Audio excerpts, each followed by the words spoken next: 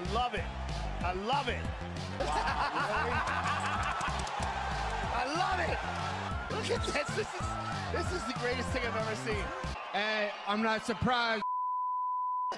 Hey, what's poppin', my bros? What's good? Another full card UFC video to make. This one's gonna be Jailton Almeida taking on Jairzinho Rozenstruik. So yeah, pretty good main event. Now guys, the bets that I made on the last card, 6 for 6. I made 6 bets. I got 6 wins. And my bet package cost only $6 a month. But yeah guys, just to revisit my bets, Claudio Ribeiro, Kennedy and Zechiku, Yan, Bilal Muhammad, Jourdain, and then I had a parlay with Evloev, TKO or decision with Ikram. So yeah, all of those bets, 6 for 6. Now guys, taking a look at the Money City champions, if you see your name on the screen, you already know, that's money. We honour the Money City champions by sparking the blunt, and guys, a lot of people got dusted by Drew Dober and also the main event, otherwise there would have been like a lot of comments. But yeah, let's go again, let's do it.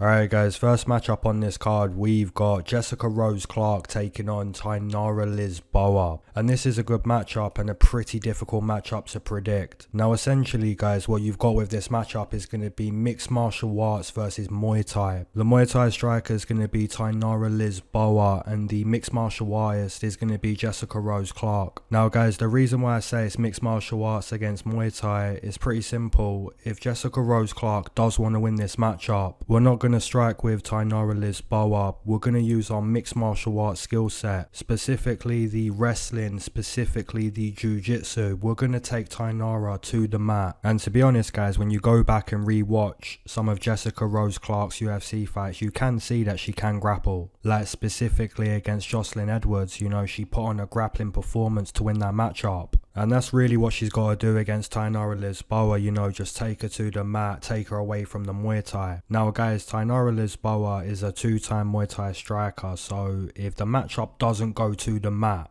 you know, she's probably going to dust Jessica Rose Clark. It's really going to be one or the other. I'd probably land it pretty close to 50-50. You know, it's going to be kind of painful if you bet on Lisboa and she does get taken to the mat. And it's also going to be painful if you bet Jessica Rose Clark and she doesn't get the opponent to the mat. Guys, I'm going to side with the slight underdog, the Muay Thai striker Lisboa, but I wouldn't really advise putting your money on this type of matchup. Alright, moving into the next matchup, we've got Gabe Green taking on Bryan Battle, and this is another one that's kind of difficult to predict. And guys, the reason why this one's going to be difficult, Bryan Battle's pretty good. Like, look at the kicks. The kicks are good. You look at the head kick against Takashi Sato. You know what I'm saying? Dusted. So yeah, Bryan Battle's only 8-2. Just getting started in his mixed martial arts career. You do look at the loss against Rinat Fakhretdinov. You know, kinda got mauled, got ragdolled, got dusted. And guys, to be honest, I do believe Gabe Green is kinda tough. You know, kinda good.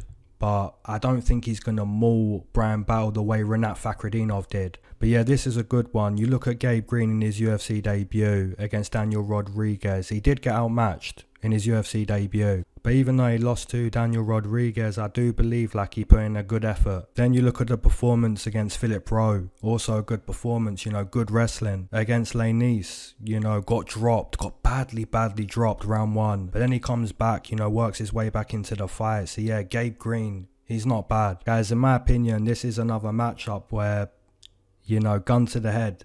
You know what I'm saying? Gun to the head. I'm going to slightly side with Gabe Green. I think Gabe Green's tough, good cardio, you know, difficult to beat, scrappy. But yeah, this is a good matchup and I wouldn't be too confident in either side. You know, both of these guys, they've got advantages. But yeah, I'm going to slightly side with Gabe Green to win the matchup.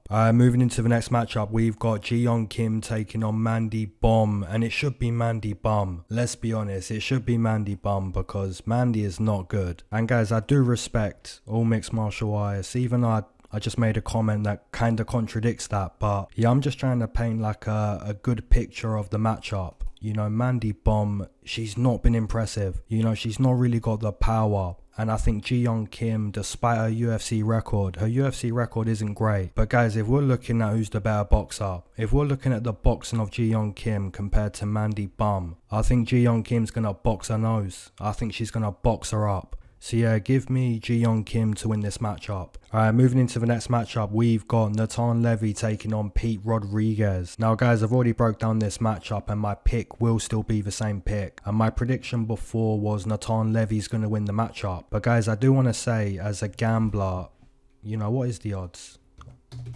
Yeah, the odds for Natan Levy is like minus 300. And to be honest, I think that's a bit of a disgrace. Like guys, don't get me wrong, I think the kicks and the grappling of Natan Levy's been pretty decent, but he's not really shown to be a minus 300. But guys, the main reason why the bookmakers put in Levy as a minus 300 is a couple reasons. What is it going to look like if Pete Rodriguez does get taken to the mat? And also, what's it going to look like when Pete Rodriguez leaves round 1? Because he's never left round 1. So yeah, the advantages for Natan Levy is going to be the grappling, it's probably going to be the cardio, it's going to be the experience, it's going to be the kicking. But guys, one advantage that Natan Levy is not going to have is going to be the boxing. So yeah guys, in my opinion, I do believe Natan Levy is probably the better pick, but from a betting perspective, I wouldn't really put money on minus 300. You know what I'm saying? It's a bit of a risky thing to do. Because like I said, Natan Levy's not really shown to be worthy of this price tag. So yeah, give me Levy to win the fight, but no bet. Alright guys, moving into the next matchup, we've got Cody Stamann taking on Douglas Silva de Andrade. And guys, this is a good matchup, a good bantamweight matchup, because we know that Douglas Silva de Andrade is tough as nails. This guy's super good. Maybe not super good, maybe that was like a bit of an over exaggeration, but yeah, Douglas Silva de Andrade is pretty good. You know, super tough, super powerful, always willing to scrap. Even if he's losing in a fight, you know, he's gonna keep scrapping. And that's kind of what happened against Sergey Morozov, you know. Against Morozov he was losing, but stayed in the fight and he's dangerous. Even against Said Nurmagomedov, I took Said Nurmagomedov in that fight and it was way too close. And guys, Said Nurmagomedov is good. We know that guy is super good. So it kind of shows you that despite the age of Douglas Silva de Andrade, he's still good to go. Now guys, on the flip side, Cody Stamann is a good boxer, a good wrestler, and that's really the style of Cody Stamann. You know, he's going to use good pressure, good boxing pressure. Then at the right time, he's going to look to level change, look to get the grappling going, and that's really what Cody Stamann does. So yeah, we've really got a decent bantamweight fight, and again, it's another fight where you can't really be too confident. You know, like I said, you look at Douglas Silva de Andrade, super tough, super powerful, always game to scrap. You look at Cody Stamann, good wrestling, good boxing, good cardio, good endurance. So yeah, another good matchup. In my opinion, I'm gonna side slightly with Cody Stamann. I would kind of prefer his odds a little bit closer to evens though. You know, probably should be land a little bit closer. Alright guys, moving into the next matchup, we've got Karl Williams taking on Sherman. Another matchup that I've already broke down, already made a pick on. But yeah guys, I'm just going to re-say like everything that I did say before, and that's basically that Sherman does have more experience. But guys, he has more experience in losing. You know, he's an experienced loser, and that's, I know that's like kind of bad to say, but it's the truth. You know, look at the record of Sherman. Look at his UFC record, it's not good. You know, and I think after Saturday night, he's kind of going to have more experience in losing. Yeah, that's my prediction. I think Karl Williams is going to get Sherman to the mat, and from there it's just complete dustoration. And guys, if there's not a stoppage, more than likely Sherman is just going to get beat up, round in, round out. So yeah, give me Karl Williams to beat one of the most beatable heavyweights. If he doesn't win this matchup, my goodness. Moving into the next matchup, we've got Matt Brown taking on McGee. Now guys, this is going to be a fun matchup. It's going to be a fun fight to watch, but from a betting perspective, no can do. No can do, no bueno. And the main reason for that is one of these guys is 42 and the other one's 39. Or 38. You know, I'm not going to be betting on this type of matchup, but I will roll a blunt and I will enjoy this fight because Matt Brown is an OG, and on the flip side, McGee is also an OG. So yeah guys, I do believe this one's going to be a dog fight. I think both of these guys are going to throw down, and I really wouldn't be shocked if either guy fell. You know, it's one of those fights where you've got two OGs, and it's also one of those fights where if you put the gun to the head and I've got to make a pick, guys, give me McGee, but no bueno on the bets, no bets. Guys, if you waited to smoke with me, that's an amen. If you've been smoking this whole time, that's a double amen. If you're not a smoker but you enjoy the smoke breaks, that's always been a triple amen. Let's go. Guys, I'm still buzzing from UFC 288. I'm not gonna lie, I needed that card. 6 bets, 6 wins, clean sweep. The only thing I really should have done is just like parlayed all of those bets, because that would have been a mad ticket. But yeah, if you want all of my bets on this card, the only way to do that is to sign up on my Patreon and my Discord. Join my Discord. Now guys, how did you score Henry Cejudo and Aljamain Sterling? How did you score that fight? Because let's be honest, it was a good fight, it was close. But yeah, my scoring was round 1 for Aljo, round 2 for Cejudo, round 3 for Cejudo, round 4 for Aljo, and round 5 for Cejudo. So yeah, my scorecard was for Henry Cejudo, but I'm not going to say robbery or anything like that, because it was a really good main event. A massive respect to Cejudo, you know, 3-year layoff, still comes back and proves that, in all honesty, he still got it. And obviously respect to Aljamain Sterling, you know, he made it difficult. He competed well in that matchup. Alright, let's jump into the main card. Let's go. Alright, moving into a matchup between Tim Means taking on Alex Morono. Now guys, I may be completely off with this prediction, but I kinda think Tim Means at plus 200 is the better trade. It's the better offer. And I know you can make cases like Morono's got better, he's evolved, and that's true. And you're gonna make the case that Tim Means is like old, weathered, you know, past his prime. All of this is true. But guys, I do believe maybe the underdog is the way to go. I'm not saying you should put 10 units or 5 units or go too heavy. I'm not saying any of that, but I'm just saying I think Tim Means with the experience, he could make it closer than it indicates. So yeah, give me the dirty bird, give me Tim Means to win this matchup. Alright guys, moving into a matchup between Carlos Ulberg taking on Ihor Potieria. Now guys, I've picked Carlos Ulberg in every single one of his UFC fights. I do believe his striking is pretty good. And he kinda has a similar style to Israel Adesanya, which is like controlling space, controlling distance, and being able to use some nice kicks to be able to do that. If you compare the striking of Ulberg to Potieria, I do believe there's a big difference. I think Ulberg is much better, and basically for that reason I'm going to side with Carlos Ulberg to win again. I just think, you know, if this is on the feet, if this is kickboxing, I think it's going to be Ulberg all day, you know, just a better striker. So yeah, give me Carlos Ulberg to win this matchup. Alright, moving into the next matchup, we've got Daniel Rodriguez taking on Garry. This is a good fight. And guys, to be honest, I'm quite confident with my prediction. My prediction for this matchup is going to be that the future Garry is going to win this matchup. That's my prediction. And guys, the reason why I'm going to make that prediction, if you look at Garry,